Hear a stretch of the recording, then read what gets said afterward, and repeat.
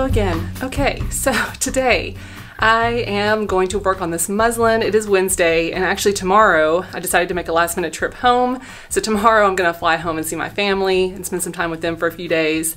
And so basically today is the day that I have to get this muslin done. Muslins usually don't take that long, or they shouldn't take that long, like the individual muslin. Sometimes the fitting process can take a little bit longer. The purpose of a muslin is to get the most basic information of the pattern onto your body to assess any fit issues. So it doesn't have to be pretty. You know, you don't have to make it out of a muslin fabric. You can make it out of any fabric that you want. So I usually just use this cotton muslin material, but if I have some leftover material from another project that I don't really care about, you know, using and abusing, I'll use that too. So it doesn't have to be that muslin fabric. I'm going to cut out all the pieces, sew it together really quickly. I'm just doing the shell, so I'm not doing anything for the lining yet. I just need to get the basic fit information. I'm also not going to cut it to the full length yet. I'm just gonna kind of do it the kind of hip length that the original jacket was. Although it might actually be good to do it full length just to see how long I want to make this thing. So maybe actually, I take that back. Maybe I actually will do it the length that I think I want to do it. And I will give you a little update once I get it all sewn together.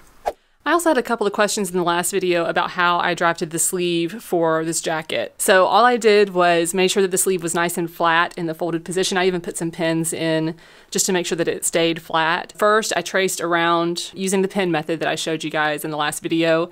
I just kind of marked points along the top of the sleeve cap here. The shoulder seam is right here, so I made like a little kind of tick mark here where that matched up on the sleeve. And I did the same thing where it matched up here with this little princess seam line.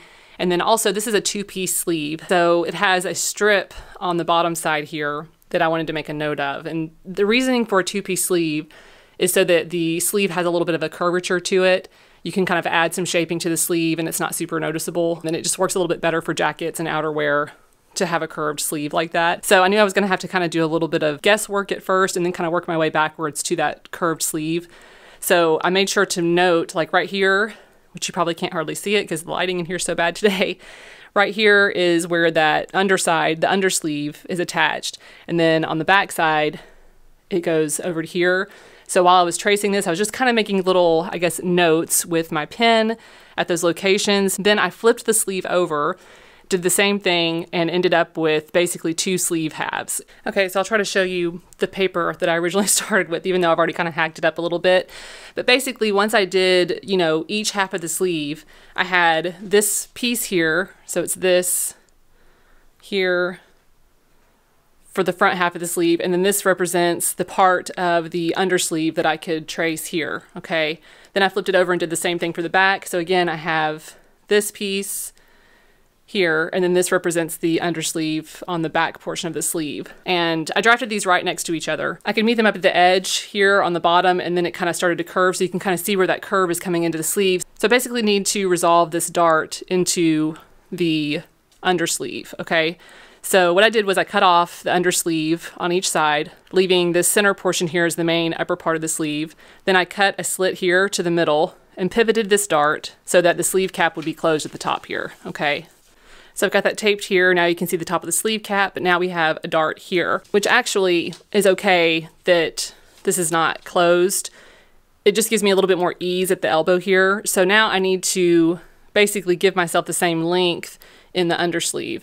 So the next thing that I did was I want to make sure that the undersleeve matches up here, and I'm not making any changes to this side of the sleeve, but I need to make sure that on this side it matches up. So then I connected the undersleeve, so basically just connected these two pieces. This is the outside of where I traced these pieces. Now they are together, so that this edge will match up with here, and then this edge will eventually match up over here. So once I got these taped together, I cut a slit here to make another pivot point here at the edge, and just open this up the same amount that I opened that. And then I basically trued that curve on both this side of the sleeve and on the undersleeve, so that now those would match up. And then I just retraced those sleeve pieces onto new paper. So here's what the undersleeve looks like now. It's got a subtle curve here and here, okay? And then here's what the upper sleeve looks like. Of course, I just went through and made sure to walk the seams to make sure that that would fit. So this piece will go here, and then it'll also connect on the other side of the sleeve here in the front. And hopefully that makes sense. If you guys have any more questions about how I drafted that. If you need any kind of clarification, just let me know in the comments below. I also want to make a note that here you can see where I made marks that indicate where it matches up with the sleeve seam and where it matches up with the princess seam. And I wanted to make sure that I marked all of that on the sleeves, and I, carried that over to the final pattern piece as well. But I think that'll definitely get me started.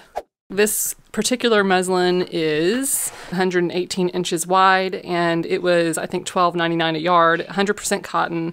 And this is what I use whenever I make muslins, unless I have another fabric on hand that I don't mind using for a muslin.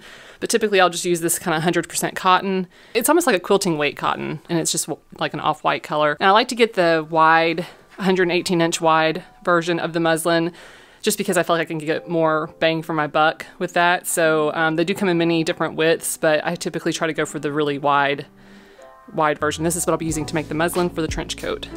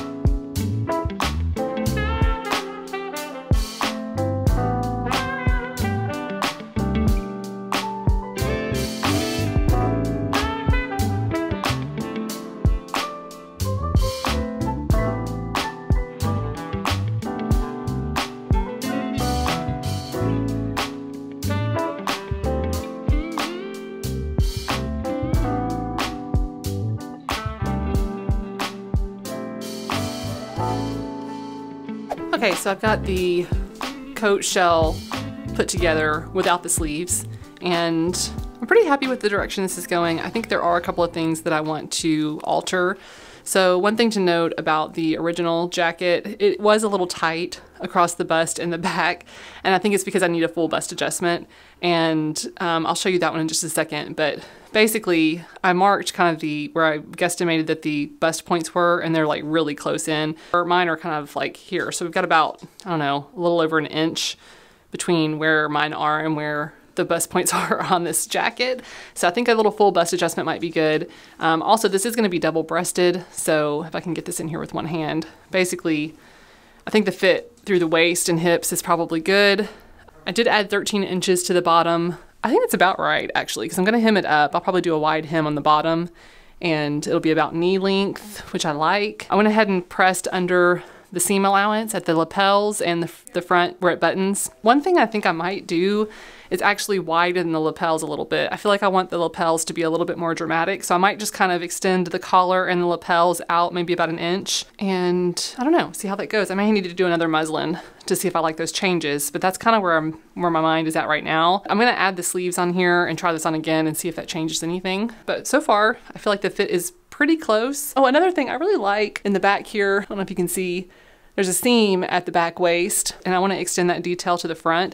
So I may make it kind of bisect it here so that it's two separate pieces for the upper bodice and the lower portion of the jacket. I feel pretty good about this draft that I copied from a jacket that I already owned, so yeah. Okay, so here is the coat with the sleeves on. I think this is pretty good. I do have a little bit of a forward shoulder. I might work on that, but it's not really enough, I think, for me to make any major adjustments to the pattern. Also, the fabric that I'm going to be using is actually a twill with a little bit of stretch in it, so I think it'll be perfectly fine, actually. So I don't really feel like that's a huge priority for me at this moment. So I think full bust adjustment, I'm going to widen the lapels a little bit, and then I'm going to bisect the front bodice so that it aligns with the back bodice there. I just think that'll be kind of nice to carry that through to the front. And also I was thinking that this pattern would be really cute as like a little cropped kind of faux suede jacket too, so that may be something later down the road that I could do. I think the sleeve is pretty good. The curve in the sleeve is very subtle, but you can see that I don't have any drag lines along the sleeve there when my arm is just kind of resting naturally by my side. So that's kind of what that curve in the sleeve does for a jacket. Another thing I wanted to note, when you are trying on a sleeve for a muslin, you want to make sure that you clip into the curves at the bottom of the armscye, especially with like a 5/8 inch seam allowance, which is what I'm doing on this jacket. That extra width basically makes the armhole smaller because the edge, you know, of that circle is obviously smaller than where the seam allowance would be. If you're ever fitting a muslin and you're like, God, the sleeve just feels so constricting, you probably just need to kind of release that curve and give that armscye a little bit more flexibility. So anyway, just FYI. Okay, I think I'm going to start packing for my trip. And just as a reminder, this is how the original jacket fits. And then here you can see I actually ended up bringing in these top buttons here. They were originally kind of further out here because this is a little tight across the bust. I just love this jacket. I think it's such a cute little jacket, and I'm pretty happy with the trace that I did, besides those minor adjustments that I want to do to make it fit just a little bit better. Okay, before I wrap up today's video, I thought I could answer a few questions. I had a few questions that came up on last week's video, and I thought, hey, I'll just do a quick little Q&A here to answer a few of these questions. So I wrote them down, or I typed them down on my phone, my notepad. A couple of these were on last week's video, but then it also made me think of a couple of others that people sometimes ask. Maybe it's just a good practice to occasionally do little Q&As and answer some of the questions that come up more frequently. First, I got a few questions about how I drafted the sleeve when I traced the jacket pattern last week, which I showed you in the beginning of this video. So hopefully that cleared up some things. And if you still have questions about that, feel free to leave me a comment below and let me know. The second question that I got, several people asked this question actually, and I thought I could clarify. Several people wanted to know why I have pennies on my drafting ruler. So I will share that with you now. You can see here, I've got pennies taped in a few spots on both sides of my French curve here. And the reason for this is because it lifts my ruler off of the paper just a little bit so that when I'm drafting with my Sharpie, especially like with a marker that tends to, you know, smudge, it just keeps the ruler from smudging through the marker lines and the pen lines and smudging them across the paper. I actually learned this little trick in architecture school when we were learning how to draft architectural plans, you know, by hand before we were doing things on the computer. And it really does help. It helps kind of lift everything up and keeps your edge of your ruler from kind of dragging all your lines across the paper. That brings me to my next question. What is your day job? So this right here is actually my day job. Like I said, you know, I started my career as an architect. Back in 2011, I started just making art and selling it online. And then that kind of evolved into making art for textiles. So I was doing like surface pattern design for fabrics.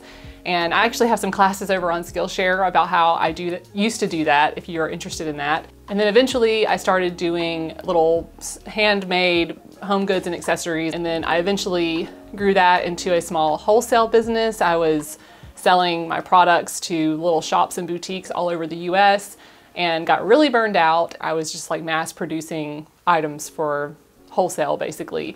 And it was a lot. And I actually had some help. I had a couple of seamstresses that helped me out. But then when we moved to Michigan, I kind of just was like, you know, I think I want a fresh start and kind of switch things up a little bit. So yeah, I started sewing my own clothing just as a hobby at first, just for fun. Saw how vibrant the online sewing community was, started designing sewing patterns, and now I sell sewing patterns. That's kind of the majority of my income comes from selling sewing patterns. And then I have this YouTube channel, which has been a newer source of income for me. But yeah, I do this full time. I feel very lucky to be able to do this. It's amazing. I love what I do every day. It's taken me a long time to get to this point, but it's definitely been worth it. And yeah, I do this full time now. Thank you for being here and for supporting me. It's amazing. So another question that I get all the time is, where did I get my ironing pad? And I got it at Hobby Lobby, and I have looked everywhere online for something very similar. Hobby Lobby is the only place that I have been able to find it. I guess you can order it online. I actually got this one in person. Wow, that sun just got really bright. Hang on a sec. And Hobby Lobby is the only place that I have found it. It has been the best little ironing pad ever. I use this ironing pad all the time. It's amazing. And actually, I think it'd be really easy to make something like this. I thought about doing like a little tutorial and kind of figuring out how it's made and like showing you guys how to make it, because it's pretty simple, but it's just really handy to have it and pull it out really quick, unfold it, iron something, and then put it away. Love it. I don't even use my regular ironing board anymore now that I have this.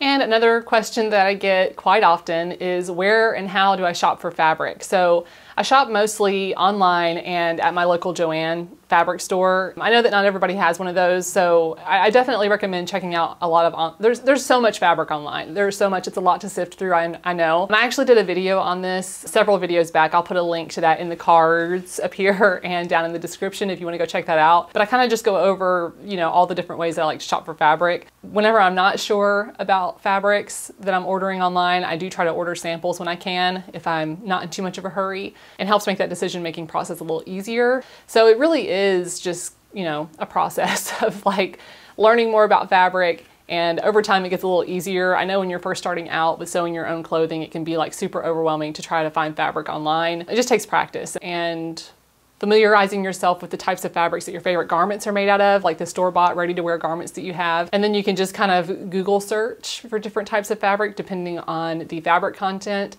So anyway, if you are interested in learning a little bit more about how I shop for fabric, yeah, check out that video. I talk a lot more about that in that video.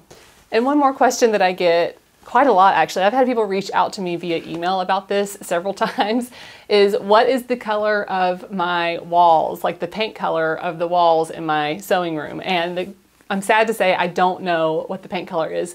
This room was painted this way when we moved in.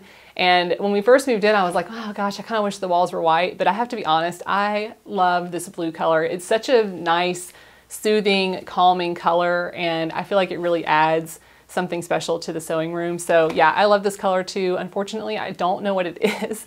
I need to go to like Lowe's or Home Depot and just get a bunch of paint chips and see if I can figure out what the color of this room is. I'm sure there's like an app or something that you can use to discover what the color of the room is. So if you guys know of anything like that, let me know in the comments below, and I'll figure it out and let you guys know, because it really is a nice color. It's like not too cool. It's very soothing and calming, and I love working in this room. So except for when it gets really hot, like right now the sun's coming in, it's probably gonna get hot as blazes in here. But yeah, I think that's all I have for you guys today. Next week, I do hope to dig a little deeper on this coat design. I want to make a few of the changes that I talked about earlier. I'll probably do another muslin, and oh, I also ordered fabric. So I ordered the coat fabric for the wool coat that I talked about last week, and I'm gonna keep that a secret until that fabric comes in. I'm very, very, very excited about it. I got a lot of feedback from you guys in the comments on which fabric you liked the best for that. So that was a lot of fun. I'm glad you guys were kind of sharing with me what you thought. I also ordered a lining fabric for this coat that I'm working on right now. I need to order a lining for the wool coat, but I kind of want to get the fabric in first and then decide which color I want to go for with the linings. So anyway, thank you guys for being here. If you enjoyed this video and you'd like to see more from me, please be sure to subscribe and hit that little bell icon. That way you'll be notified when I release new videos in the future. Okay, I think that is all I have for you today. I will see you in the next video. Bye.